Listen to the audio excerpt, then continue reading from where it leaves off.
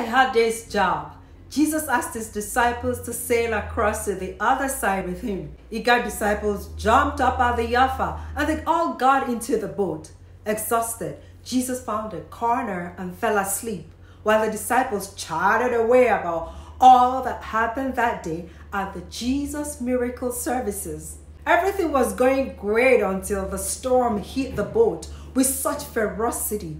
Not once, not twice, but relentlessly trying to sink the boat and everyone in it. What do you say to a people who followed Jesus with all their heart and ended up in trouble? If the gospel of immunity from trouble is real, why will these guys be in trouble if they followed Jesus? If they had done something wrong, we will all be preaching for them to repent. If they had wandered off on their own, we will be pulling their ears to remind them to always stick close to Jesus and be safe. If they had walked ahead of Jesus, we will blame them for poor choices. But these guys had checked all the right boxes and followed Jesus into that boat. Why do they have to deal with crazy storms? Because that is life. Storms are part of life, whether you follow Jesus or not. It's not necessarily because you sin or because you're not worth protecting, as many often conclude. Winds of life blow toward all of us at different times to upset our lives and plans. It is just what it is. Life happening as usual. Jesus did not pray for us to be spared from the challenges of life.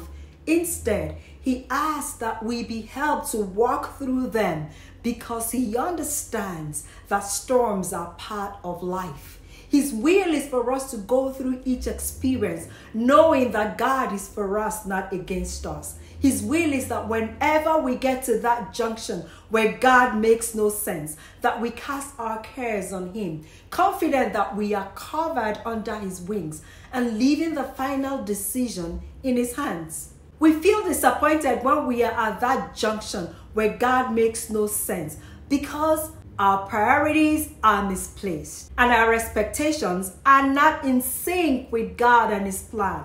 You will find every cause to abandon God if the reason why you are following is because of performances, ours or his.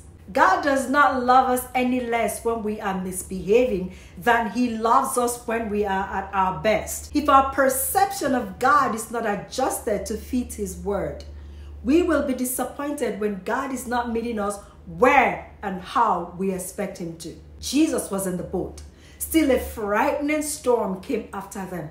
Where else will you be safe if you are not safe with Jesus right there beside you? As if that wasn't bad enough. While those poor disciples who had done no wrong were battling for their lives, Jesus was sleeping. How can he not hear the wailing of those poor folks in trouble? How can God keep quiet about what's happening to us and our loved ones? How can God be silent about the evil going on in this world? Why? But we forget that we are not the only ones in trouble. God is in that trouble with us. He does not leave us in trouble. He's with us through high and low and will be there until the end. But if he is here, why am I going through all this?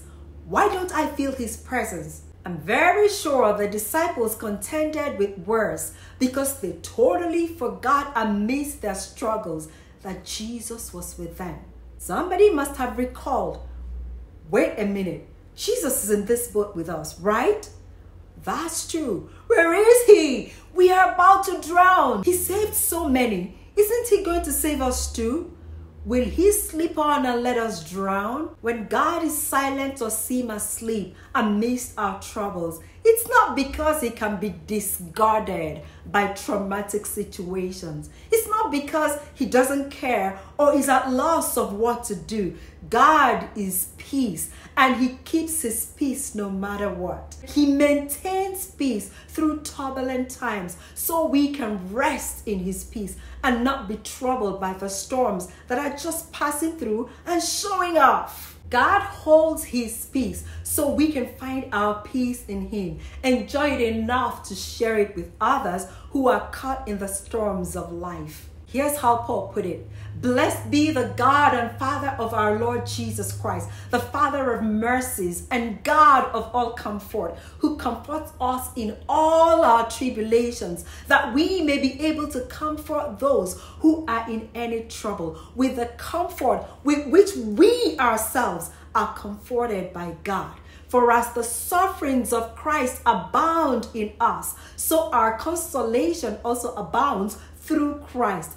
Now, if we are afflicted, it is for your consolation and salvation, which is effective for enduring the same sufferings which we also suffer. Or if we are comforted, it is for your consolation and salvation. And our hope for you is steadfast, because we know that as you are partakers of the sufferings, so also you will partake of the consolation. 2 Corinthians 1:3-7. God is always there with us, whether we feel his presence or not.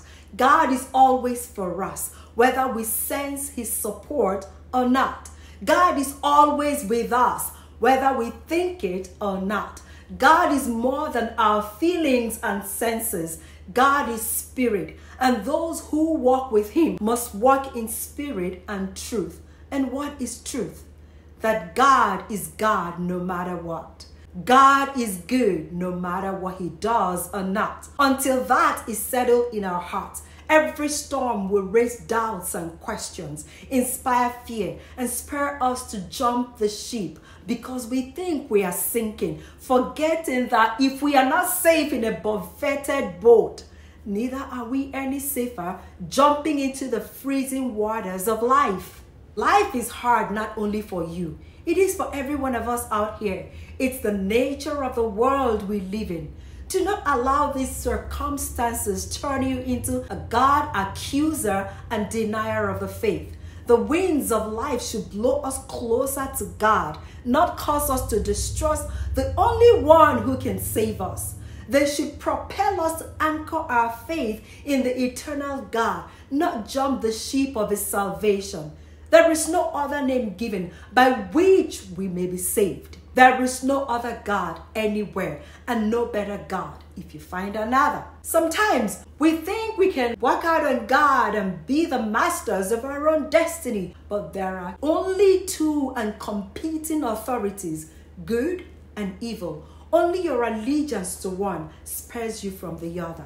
Your faith in God keeps you from the authority of the evil. But the day you take yourself out of the covering of God, whatever the reason, you are automatically, even if unconsciously, signing up for the other kingdom and its authority. There are no wanderers out here without a Lord. We submit to either God or the devil. And the choice to submit to God is not automatic.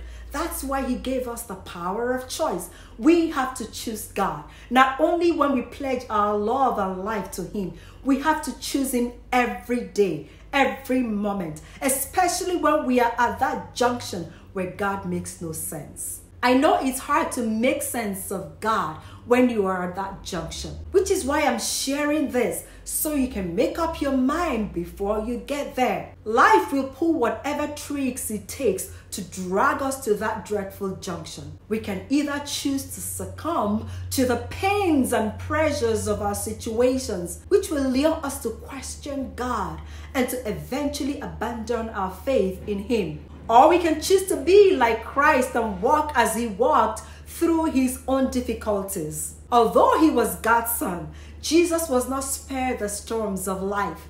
They pounded him on every side, yet he believed until the end. If God allowed his son to be buffeted by the storms of life, was he trying to teach us something critical for the survival of our faith on planet Earth?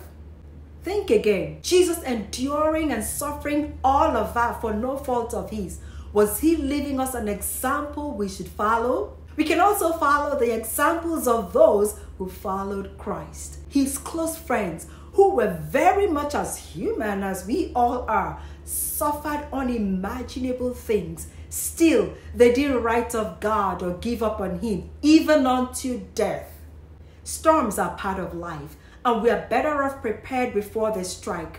find the truth for yourself before darkness descends, for then it is hard to tell the difference between the truth and lies. Fall in love with God for God's sake before the reasons that attracted you to Him are swept off your feet. He is God no matter what. He is good no matter what. Everyone and everything else may fail us, but God is trustworthy, dependable, unchangeable. He is our refuge from troubles, not the cause of our troubles. To remain under the shadow of His wings, we must determine before calamity strikes that God is who He says He is, no matter what life throws at us. We must find contentment in Him, irrespective of what life brings or takes. We must choose to stick with God, whether we live or die. Anything less will leave us short when we get to that junction where God makes no sense.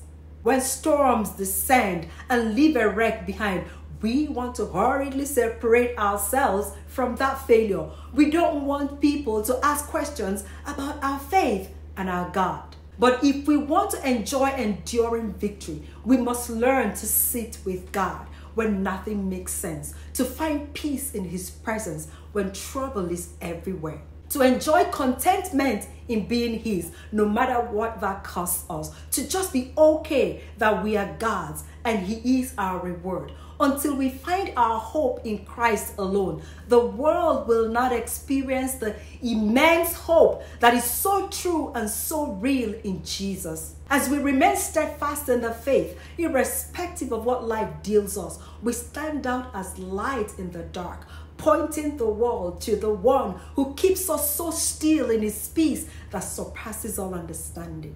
Isaiah explained it this way: but those who hope in the Lord will renew their strength. They will soar on wings like eagles. They will run and not grow weary. They will walk and not be faint. Therefore, be strong and take heart, all you who hope in the Lord. He will wipe every tear from our eyes. There will be no more death, or mourning, or crying, or pain, for the old order of things will pass away. God cares more than we can ever know, more than we can ever feel, and so much more than our experiences can ever say. He is not sitting in heaven waiting for us to overcome the odds against us. God is part of our everyday struggles. He walks those dreary paths with us, and He wants us to rest in Him despite the storms raging around us.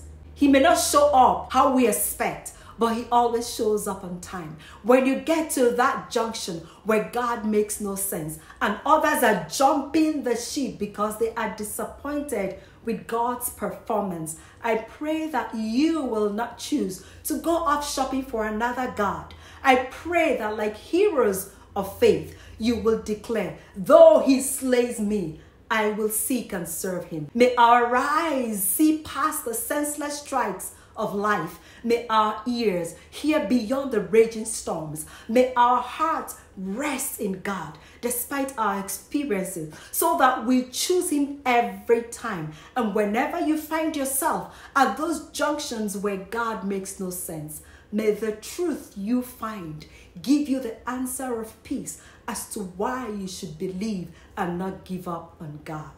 Don't forget to subscribe and share this with family and friends. Be inspired. You are a star, and it's your time to shine.